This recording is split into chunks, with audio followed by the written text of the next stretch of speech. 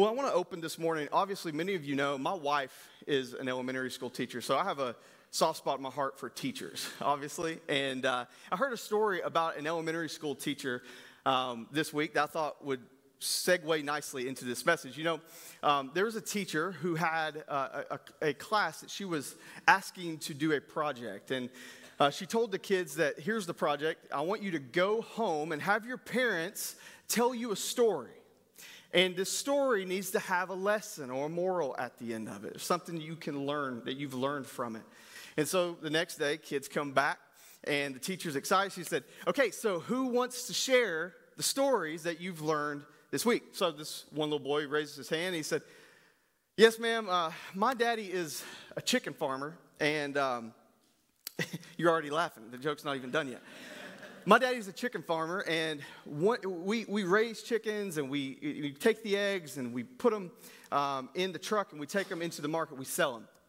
And so one day we were on our way into town. We had this huge basket full of eggs, and we hit a bump in the road, and all the eggs fell out of the back of the truck, and they just smashed on the ground, and it was awful. And the teacher said, oh, no, well, what's the lesson? Well, Daddy says, you know, you don't put all of your eggs in one basket, right? Well, the next kid raised his hand, and the teacher says, yeah. And he says, okay, so funny thing, my mom and dad, we're actually chicken farmers too, but we raise these chickens for poultry. And so one day we got this batch of 12 eggs and this dozen eggs, and it came time for these eggs to hatch, right? And only 10 did. And so the teacher's like, oh, no. And she says, so what's the moral of the story? And teacher says, or the boy says to the teacher, you don't count your chickens before they hatch. You see where this is going, right? Okay, so then the last kid, this little girl, she stood up, and teacher said, oh, yeah, so tell us what you learned this week. She said, well, I heard this story this week. My dad told me about our Aunt Karen.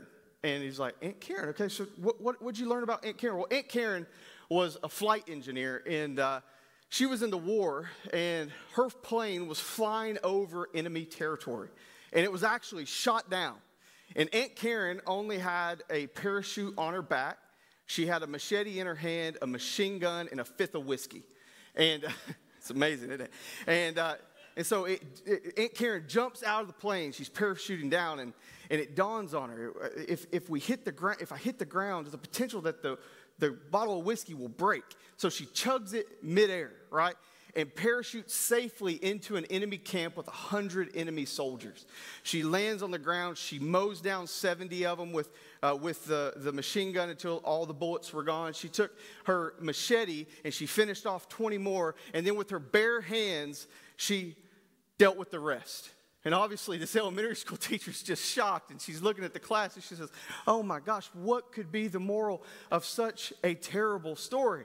And she said, well, Dad says you don't mess with Aunt Karen when she's been drinking, all right? So, praise God you laughed. I did my best to really hype that up. Now, I tell you that story this morning because as we come to the end of the book of Ruth, I'm titling this message From Tragedy to Triumph, because, friends, I believe that is the moral of the story. I believe that is what the story has always been about, that we see God take tragedy and bring triumph from it. You know, as we've been walking through this book over the past several weeks, we've seen plenty of tragedy, haven't we? We've seen famine, you've seen loss, you've seen rebellion, you've seen isolation, you've seen uncertainty.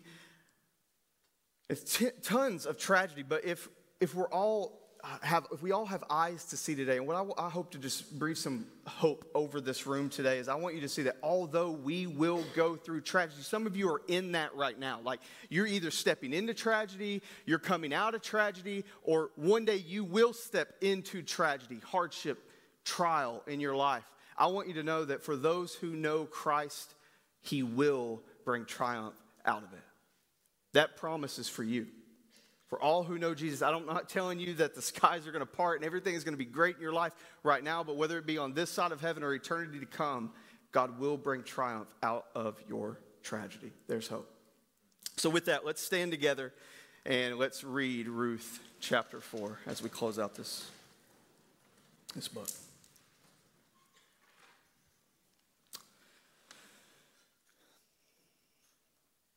Ruth 4 says this. Now Boaz had gone up to the gate and sat down there, and behold, the Redeemer of whom Boaz had spoken came by. So Boaz said, "Turn aside, friend, sit down here." And he turned aside and sat down. And he took 10 men of the elders of the city and said, "Sit down here." So they sat down, and then he said to the Redeemer, "Naomi, who has come back from the country of Moab, is selling the parcel of land that belonged to our relative Elimelech. So I thought I would tell you of it and say, buy it in the presence of all those sitting here and of the presence of the elders of my people. If you will redeem it, redeem it. But if you will not, tell me that I may know, for there is no one besides you to redeem it, and I come after you." And he said, "I will redeem it." Then Boaz said, "Well, the day that you buy the field from the hand of Naomi, you will also acquire Ruth the Moabite, the widow of the dead, in order to perpetuate the name of the dead in his inheritance." Then the Redeemer said, "I cannot redeem it for myself, lest I impair my own inheritance. Take my right of redemption for yourself, for I cannot redeem it." Now this was the custom in the former times in Israel concerning redeeming and exchanging. To confirm a transaction, the one drew off his sandal and gave it to the other, and this was the manner of attesting it in Israel. So when the Redeemer said to Boaz, "Buy it for yourself," he drew off his sandal, and then Boaz said to the elders and all the people, "You are witnesses this day that I have bought from the hand of Naomi all that belonged to Elimelech and all that belonged to Chilion and Mahlon and Ruth the Moabite, the widow of Mahlon, I have bought to be my wife, to perpetuate the name of the dead in his inheritance, that the name of the dead may not be cut off from among his brothers, from the gate of his native place. You are witnesses this day." Then all the people who were at the gate and the elders said, "We are witnesses. May the Lord make this woman who is coming into your house like Rachel and Leah, who together built up the house of Israel. May you act worthily in Ephrathah and be renowned in Bethlehem. And may your house be like the house of Perez, whom Tamar bore to Judah, because of the offspring that the Lord will give you by this young woman." So Boaz took Ruth, and she became his wife. And he went into her, and the Lord gave her conception, and she bore a son. Then the women said to Naomi, "Blessed be the Lord, who has not left you this day without a redeemer, and may his name be renowned in Israel. He said, he shall be to you a restorer of life and a nourisher of your old age, for your daughter-in-law who loves you, who is more to you than 7 sons, has given birth to him." Then Naomi took the child and laid him on her lap and became his nurse. And the women of the neighborhood gave him a name, saying, "A son has been born to Naomi." They named him Obed. He was the father of Jesse, the father of David. Now these are the generations of Perez. Perez fathered Hezron. Hezron fathered Ram. Ram fathered Amminadab. Amminadab fathered Nahshon. Nahshon fathered Salmon. Salmon fathered Boaz. Boaz fathered Obed. Obed fathered Jesse. And Jesse fathered David. This is the word of the Lord. Thanks be to God. Amen.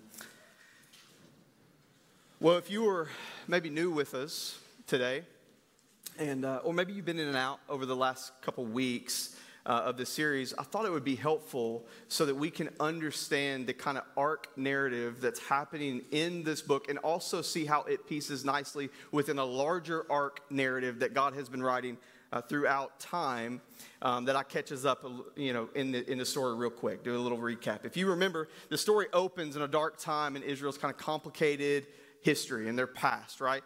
If you remember, just the very first page of the book of Ruth, if you just flip it over and you see the very last line of the book of Judges, this whole story is set in a dark time, a time when in the book of Judges it says that there's no king in Israel and everyone did what was right in their own eyes.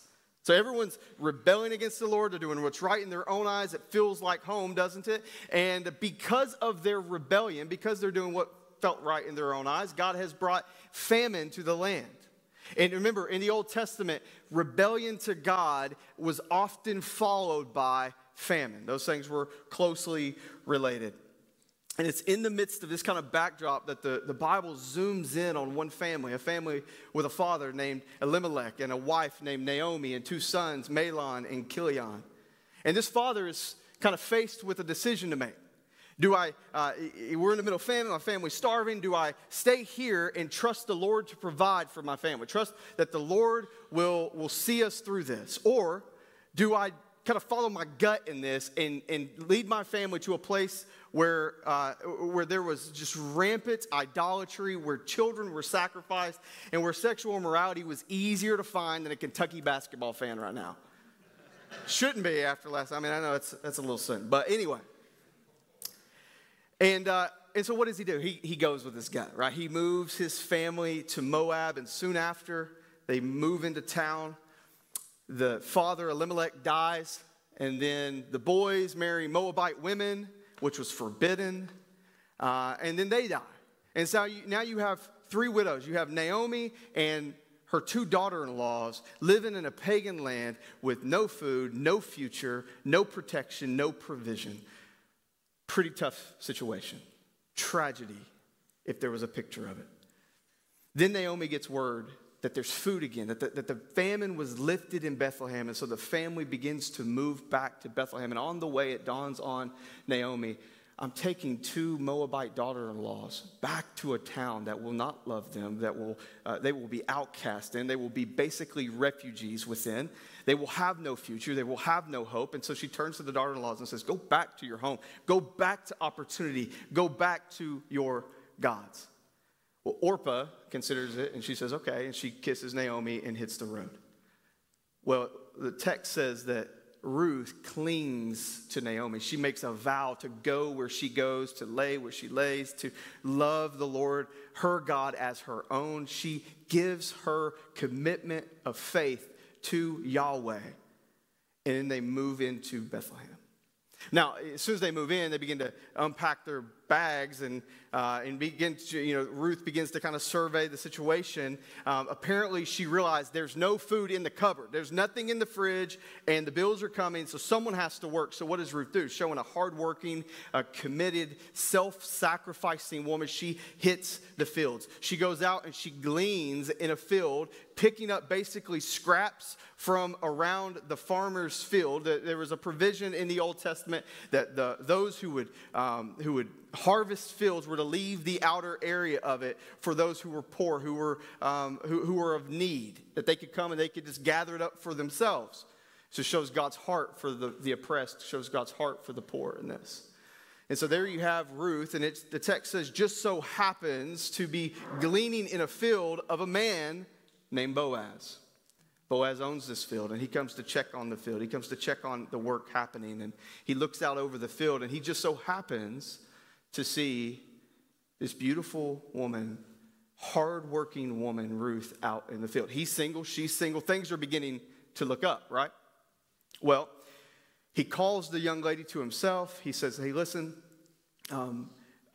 you can glean even among where my reapers glean, and stay close to my female servants, where when they go to drink, you go to drink with them. He invites her over for dinner, and it says, I love this, it says that he fed her till she was satisfied, and she even had more to take home to Naomi. He loads her down like a pack mule full of more food than she and Naomi could ever consume themselves.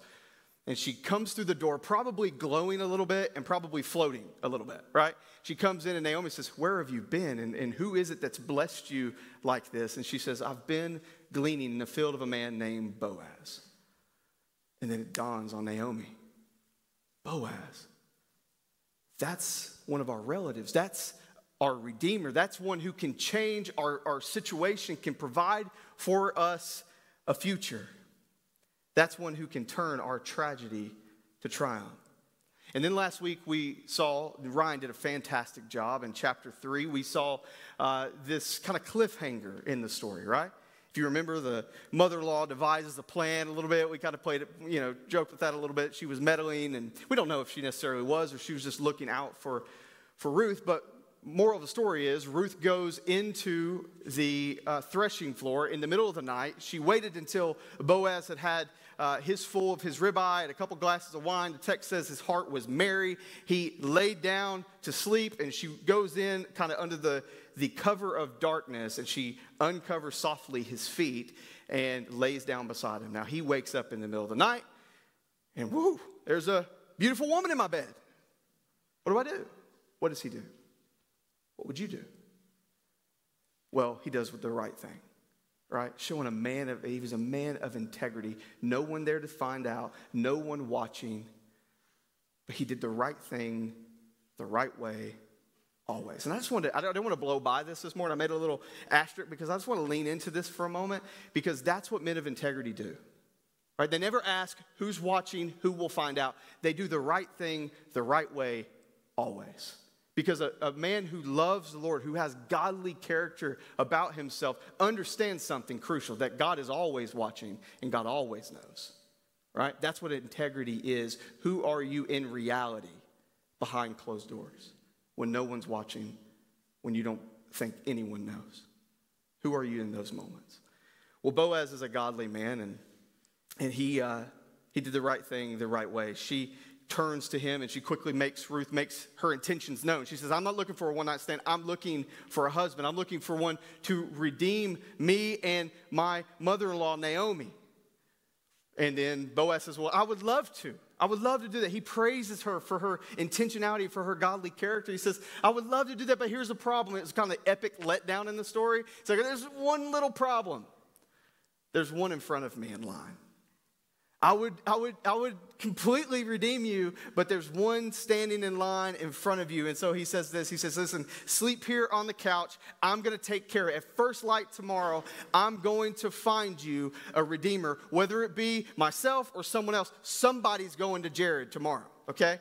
You will have a ring on your finger by sundown. So sleep here tonight. And the next day, he again provides for her and sends her back to her mother-in-law. And then our text begins today like this. Now Boaz had gone up to the gate and sat down there. That next morning, Boaz didn't even wait or stop at Starbucks. He just went straight to the gate. He went straight to the gate to do exactly what he said he would do. Everyone in this time, you got to understand the way that cities were constructed. There were no, even the city corridors, the streets were very tight.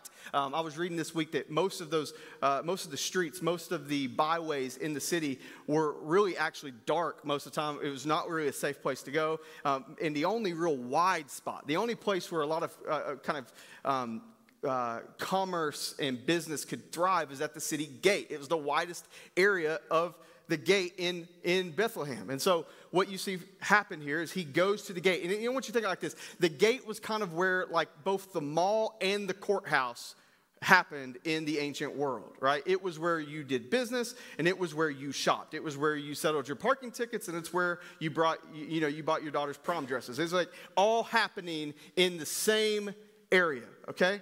Now, Boaz goes to the gate, and something incredible happens. It says this in the passage. In chapter 4, as he goes, he says this, and behold, the Redeemer of whom Boaz had spoken came by. And it just so happened, right? Just like it just so happened in chapter 2 that she was gleaning in a field belonging to one man who could actually had the means to redeem her. It just so happened that he comes to this gate and a redeemer walks by. I hope you're getting the point. There is no just so happens in the economy of God.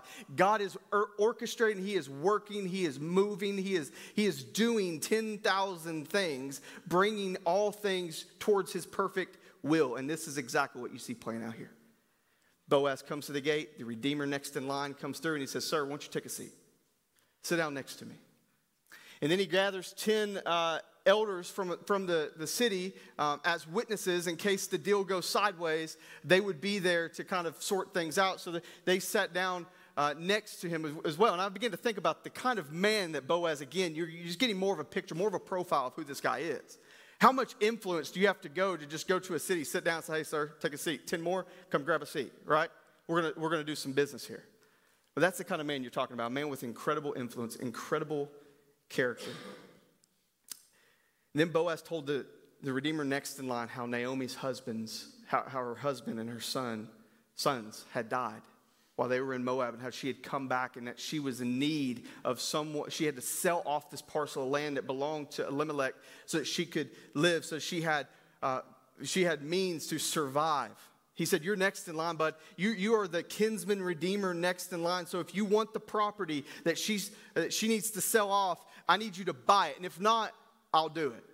Now, you understand, this was a no-brainer, right? From just a business standpoint, this was a no-brainer. Like, Naomi is older. She's past the age of childbirthing and all that. And so if he goes and he buys the land, he can work the land and gain profit from the land. It was going to be like a stream of income for him until Naomi kicked the bucket. And she was older, and she probably would, right? And so from all like the economics of the business plan, you're like, okay, yes, jump in. And you're sitting here, if you're reading the story, you're probably like, no, Boaz, what are you doing? Like, you just... No, this is not the plan. This is not what we've seen coming together in this story. He's going to redeem it. And then he actually says, yes, I'll do it. I'll buy the land. I'll redeem Naomi and Ruth. But Boaz is smarter than that. And what does Boaz do? He says, but there's a catch. And in there always, like if the deal feels too sweet, too good to be true, what is it? It's too good to be true, right? And this is what you find out in this text. He says, well, there's this one thing. I mean, small print at the bottom, right? If you buy this land, it's a 2-for-1. It comes with a Moabite wife, right? Ruth. And here's the thing. Like, now remember who we're talking about, the Moabites. Right? Like the hated people that Israel was not supposed to intermingle with. You get a Moabite wife. And guess what, bud? The time that she ends up having a child, if by you end up having a child with your new Moabite wife, he gets everything. And the guy's like, okay, let me get this straight. So you're telling me if I buy the land, I got a mother-in-law and a Moabite wife, and if she has a baby, I got nothing? I'm out. Right? He's like, no, I'm good. I'm out. And then Boaz says, well, you heard it, boys. In the sight of all the elders, you heard it. I will redeem the land. I will purchase the land. And then we see something incredible happen. You know, you see this picture, I don't want to also blow by, of Boaz. You see a stark contrast, don't you, of Boaz and this kinsman redeemer? The kinsman redeemer wanted the land. He was ready to move forward as long as it didn't impact his bottom line. But you have here Boaz selflessly only concerned with the well-being of two ladies. And then I also want to make sure you understand, because the English doesn't help us out here. Okay, in the original language, when Boaz goes to the gate of this city and the Redeemer comes by and he says, hey, friend, take a seat. That original language in Hebrew of when he calls him friend is an idiom. It's a way of saying, I think the literal way you could say this is Mr. So-and-so. It's like the Bible is casting this like kind of sarcastic, negative tone over this man because of how he approached the deal. He was only in as long as he was benefiting from it. And you have no record of who this guy's name ever is. He's just Mr. So-and-so. Yet Boaz is preserved and his name is remembered forever. I just want to point this out to you today. This man is forgotten because of what he lived for, and Boaz is remembered forever because of what he lived for. If you want to be remembered for living your life for Christ. Be remembered for the kind of man of high integrity, of high character that you are. The kind of woman who loved Jesus and loved her family and served the church and gave her life for the mission of God in your days. That's what you want to be remembered for. Not for the business you're building, because guess what? It will be forgotten one day. Not because of the home you're amassing, not because of the wealth you're accruing, not because of the investments and your brilliance. Be remembered for what you did for Jesus. That's what we see in Boaz's life. A man whose name is remembered forever because of what he lived for, and what he lived for truly mattered. It truly mattered. Then in verse 8, let's continue. The Redeemer looks at Boaz and says, it's all yours, buy it for yourself. And Boaz says, I will. The kinsman redeemer next in line takes off his flip-flop, and he says he gives it to Boaz. Now, this was a custom in that day. Listen, if me and you were doing a deal out in the hallway after church or something like that, you don't have to give me your crock. You can keep that, okay? Keep your Birkenstocks on. But in this day was custom. Actually, in the time of this book was written, it was even out of custom because the Bible writer was saying, of this story, it was custom in those days. So it had already passed even at that point. But here's what's significant about it. It wasn't just lip service agreement to a deal. It wasn't just, hey, I'll tell you what, I'll buy the land. I'll give you my word for it. There was an agreement made verbally, but then there was a sign given so that everyone present, every witness would remember the day that this agreement, that this covenant, this contract was binding. It was like this. When he gave me his sandal, he signed the papers, right? The visible sign to this agreement forever. And then the story wraps up that Boaz, he redeems he buys all the property belonging to Elimelech and Mahlon and Chilion. He redeems Ruth, and they have a child, and that child's name is Obed. And now this story closes. Remember, it opened with 3 funerals, right? 3 funerals at the opening of this book, and it closes with a marriage and a birth. A beautiful story of tragedy moving to triumph. Tragedy to triumph. Naomi sitting there being praised that God has not overlooked her, that God has not cast her aside, that God has provided and nourished her for the end of her days, and she's sitting there with this child on her lap, don't miss this, that one day would give birth would one day father a son named Jesse, who would one day father a son named King David, which the line of our Lord and Savior Jesus Christ would come through. If there's an incredible story in the world, it's this, isn't it? Man, it's such an incredible story. So many things that we can learn from this. I could just walk through this thing and just point out things over and over and over and over that would be good and beneficial and edifying to our hearts. There's so many things in the book of Ruth that challenge us, that so many models for us to try to aspire towards. But what's the moral of the story? The moral of this story, I believe, is simply this: that God brings redemption from our ruins, and he brings triumph out of our tragedy. He brings redemption from our ruins, and he brings triumph out of every tragedy. I want you to see this. If you think back on this story, Naomi and Ruth were ruined, right? I mean, if there's ever a story of ruin, it's right here. Their husbands had died. Their futures are stripped away. Their entire lives have been upended. They were hopeless until a Redeemer stepped in. They were hopeless. They were ruined until a Redeemer stepped into the picture. But that is exactly what we see in Christ. You see, this story that we just read, that we've just walked through for 4 weeks, it's not merely about Ruth getting a husband and Naomi getting an heir for her family line to continue through. But it's about Israel getting the greatest king that there ever was, and the world getting a Redeemer, Christ Jesus the Lord. You see, just like Ruth and Naomi, you and I are ruined. This story abides, and it's true, and it's lasting, and it's larger than simply the words on the pages we've read. Because you and I are a lot like Ruth and Naomi at the beginning of the story. Every one of us, the scripture tells us, are ruined. Every one of us have a massive problem. The scripture tells us in Romans 3:23 that you and I, every one of us, and this is what I love about the Bible, we could come to it with our religiosity, we could come to it with our resume, we could come to it with our morals, we could come to it with our hard work, and the scripture says, hey, guess what? All of you are equal before the cross. Every one of us have sinned and fallen short of the glory of God. That is our default position. Not pretty good Christian people deserving heaven, but sinners deserving hell. That is the reality for every one of us. That is what is true about us. And the problem with our sin is that it has to be dealt with. God is so holy that our separation before him, our sin causes this massive chasm between ourselves and God, and there is nothing that we can do in it and with it and through it within ourselves. It takes someone else stepping in.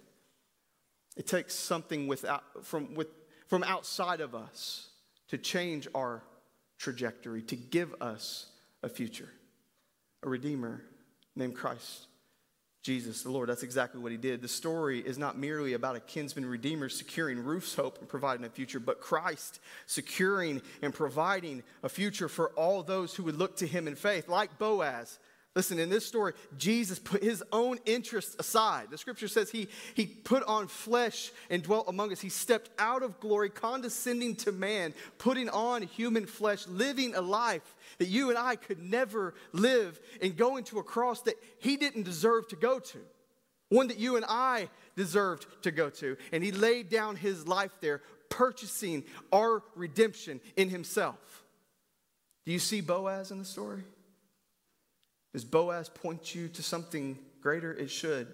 Just like Boaz went to the city gate to make a legal transaction to buy back Naomi's, to redeem Naomi and redeem the family line and to purchase all of her property, Christ was led outside the gate of Jerusalem where he made a legal transaction. The scripture says that our sin debt was laid on a cross and he paid every penny of it. And so that we would never forget. So that we would never forget that Christ has made a way that our redemption could be brought out of our ruins, and has by faith alone. He gave us a visible sign that we would never forget, not a flip-flop, not a sandal, but a cross. A cross that we could look to and say that I didn't deserve it, I didn't have it coming, I didn't work hard enough for this, but Christ and only Christ has secured this on my behalf.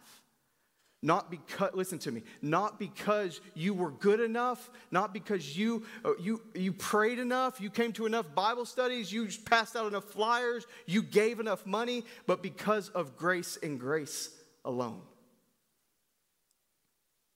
And today, I think maybe you're here today and you needed to hear that. I know I did this week. Some of us think, man, that you've done too much, you're too far gone, man, you don't know my past. You know what the book of Ruth does? It says God knows your past. God sees your faults. God sees your failures. God sees your weakness. God sees your ruin. And because of his good pleasure to do so, he set his grace on a people to bring them from ruin to redemption, so that he is the one that gets all praise. Amen. Secondly, I want you to see that God brings us from tragedy to triumph. Tragedy to triumph. I love how one writer pointed out this week as I was studying that Ruth is proof that God brings his people from life to death, from curse to blessing, from bitterness to happiness, from emptiness to fullness, from despair to hope, and I'll add, from tragedy to triumph. Again, I said this earlier, but this story opened with 3 funerals and it ends with a birth and a marriage. It begins with Naomi experiencing the curse of being a widow with no heir, no hope, upended to the nth degree, and it ends with her being blessed with an heir on her lap that would be the grandfather of King David. It begins with Naomi saying that she was empty. Don't call me Naomi, call me Mara, a bitter old woman. And it ends with her being full and satisfied. It began with her having nothing, and it ends with her having everything. It begins with hopelessness, the story does. And it ends with what? By looking, not just looking back on a painful past, but looking forward to a hope of an eternal and incredible future.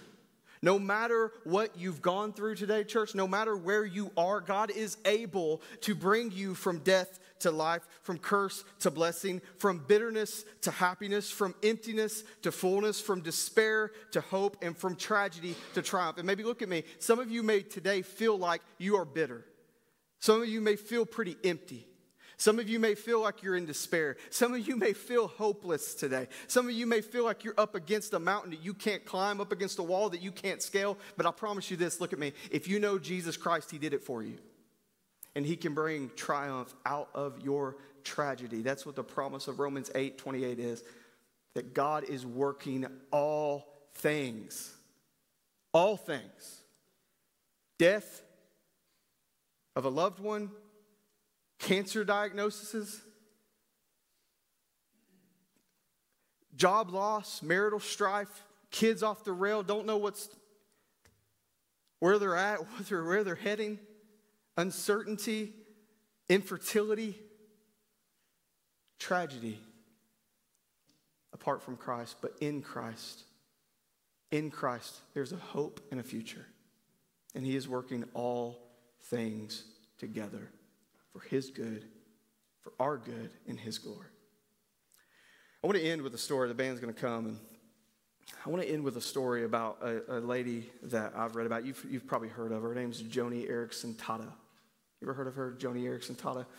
She was an incredible swimmer, incredible diver, an athlete with an incredible future ahead of her. And when she was 17 years old, in July 30th of 1967, she was swimming in a lake, and she got up on a platform, kind of like a little island platform out in the middle of the lake, and she climbed up on it, and she ran and jumped off of it, misjudged the depth of the water on the other side, and she dove in, snapping her fourth and fifth vertebrae, rendering her a quadriplegic. No movement of her limbs from her neck, shoulders down. Now, over time, the Lord has brought some mobility to that, but the point is that no more swimming, no more diving, no Olympic future. Her life was literally upended. If you know her story, it's an incredible testimony to the goodness of God and God's ability to bring triumph out of tragedy. She followed the Lord as a teenager, but after her accident as a 17-year-old, you can understandably realize that she questioned, that she had unbelievable despair, unbelievable doubt, probably a lot like Naomi in the story. What does the future look like for me? And I remember listening to her story and listening to her talk, and she said that she would lay in her room. She says, if I can't end my life physically, because I can't use my arms and legs to do so, if I can't do that, I'm going to end it emotionally. She's told her mom to leave her in her room in the dark, and she just sat in her despair. But God wouldn't leave her there, and he pursued her. And she said that one day the Lord broke through to her and caused her to realize that her greatest healing wouldn't be her legs and her ability to walk again, but that God had cleansed her from her sin and her separation. That was the greatest healing that she was looking for, that she would ever need. You see, she would never be separated from God. And Joni says that one day she believes that she will walk and run with the Lord again in heaven. And she said this one night. She said this in this interview one time. She said, there are nights that I lie in my bed even now, 55 years since my diving accident, and I can say, and she does say as she lays there, oh God, thank you. You were so wise. This is a quote. You were good. You were good at allowing me to break my neck, because I don't know where I would be had you not rescued me.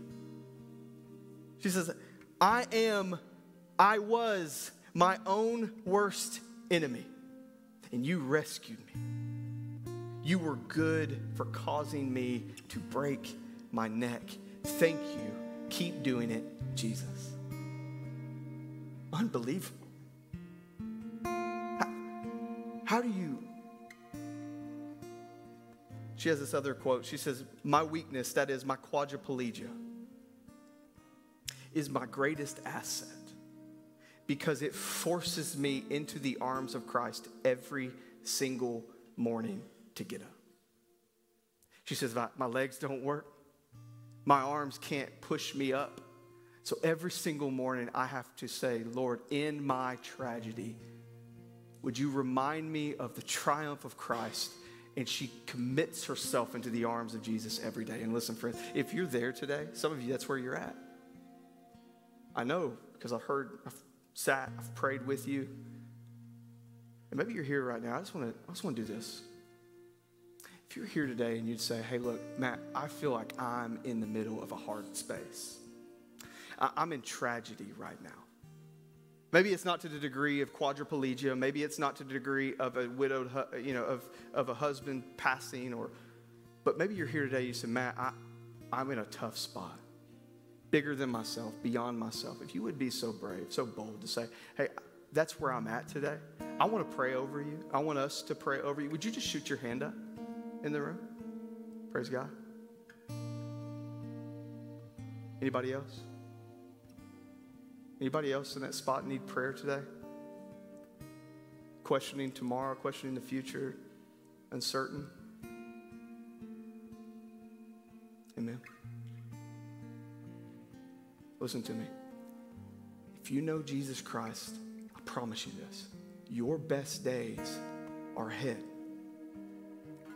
Your best days are ahead.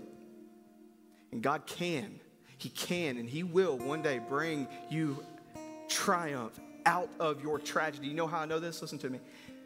The cross, the greatest tragedy that ever happened, was the grounds of the greatest triumph we've ever known. And it could be true for you as well, and it will be. And maybe you're here today and you feel like you're in ruin, and it's because you are separated from Christ. You have no relationship with Him. If today you're here and you say, I don't know why I'm here, but I'm here and the Lord is tugging, He's calling, He's doing something in me. I want to know what it looks like to have that hope you're talking about. I want to help you with that. Grab me. I'll be in the hallway. Let us know. Grab that little blue card and say, hey, Matt, I want to know more about Jesus. I will follow up with you this week. We'd love to do that. Let me pray for you. Father, I love you. God, I'm so thankful for this book. God, I'm so thankful for your word, Father. I'm so thankful that, God, you know our stories, Father. You don't just know them impersonally, sitting back, making informed decisions about their future. God, you are working in the midst of it. You're moving in the uncertainty. You're present in the hardship. You're there in the darkness. God, you are doing more than we could ever understand, Lord. So God, light Joni in the story, Father. I pray for those who raise their hands right now, God, that you would give them the ability, force them into your arms. Because, God, they don't know what's going on. They can't make sense of tomorrow. Maybe they're struggling with doubt. But, Lord, you're not flinching. And, God, if we would commit ourselves to you, if we would trust in you, Father, the pain's going to be there. But, God, we can know with certainty that our good Father is working all things together. And where you're taking us is better. Your plans are always better. We'll close with 2 Corinthians. It says this: so we do not lose heart.